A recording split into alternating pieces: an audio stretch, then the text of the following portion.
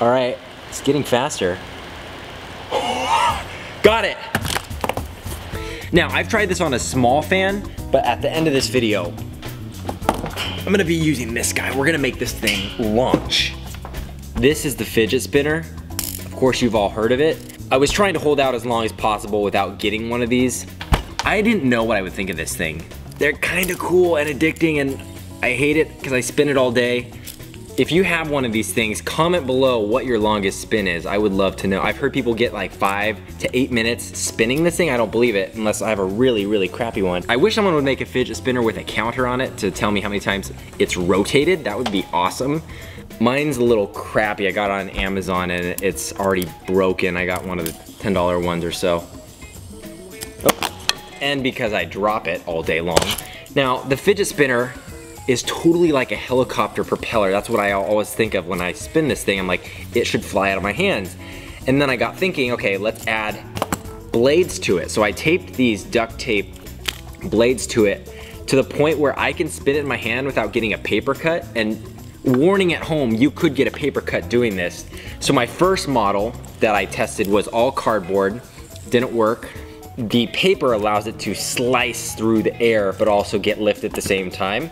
And it's going fast enough that you actually don't need big props here. So there's 3 blades and it's gonna spin this way.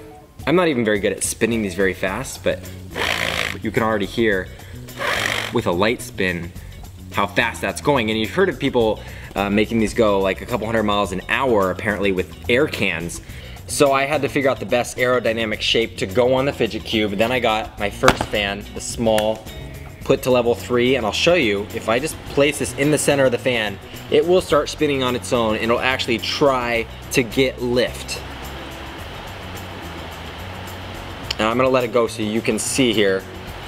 You'll see it starts picking up speed. It could take a minute, so we might cut out a little bit for you, but it's pretty incredible. And you can see it start wiggling around too. So you can see it moving and it'll, see, there it goes. So it gets a little speed and then it messes up, and that's the problem. This fan barely has gotten it above 2 inches, and I think there's something here, I don't know the science behind it. We need a guy like Vsauce here, but it traps some sort of pressure here because of the curve. And see the indent of the fan, it goes down. So this is like a cool landing pad. It works out on my fan that it allows it to go up to here, and then it always does this like you saw. So next we're gonna try this.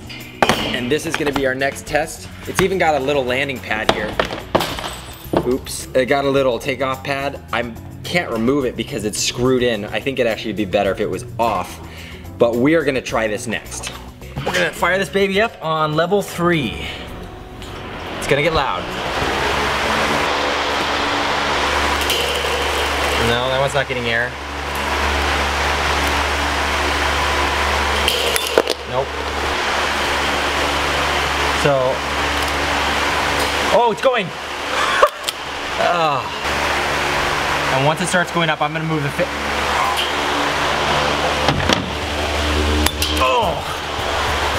So have fun turning these little fidget spinner toys into flying saucers. Ow. And be careful with paper cuts, seriously. They'll get ya. Whoosh.